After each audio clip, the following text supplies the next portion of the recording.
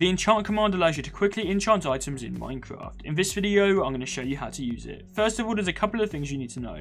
You're not able to enchant random items in the game. So for example, I can't put any enchantments on an apple because an apple does not support any enchantments. Also, you can't put random enchantments into items. So for example, just because a pickaxe can have enchantments, it doesn't mean I can put any enchantments on it. I can only put pickaxe enchantments. So you can't put thorns onto a pickaxe, for example. Also, you're not able to enchant items with insane levels. You can only go up to the maximum levels in the game, so for example, I can only do efficiency 5 as a maximum, and I can't do efficiency 100. Okay, in order to do this command, what you want to do is go into chat, and type the command as followed. /enchant, and then followed by your gamer tag, or @s, or any of the other parameters you want to use to target a player. So I'm going to go ahead and type in @s for this example.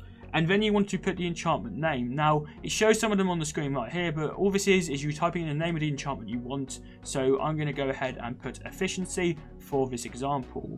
Then you can put the value you want. So this is the level of the enchantment. In this case, I'm going to go for efficiency 5, and this pickaxe will be enchanted with efficiency 5. So as you can see, this pickaxe now has efficiency 5.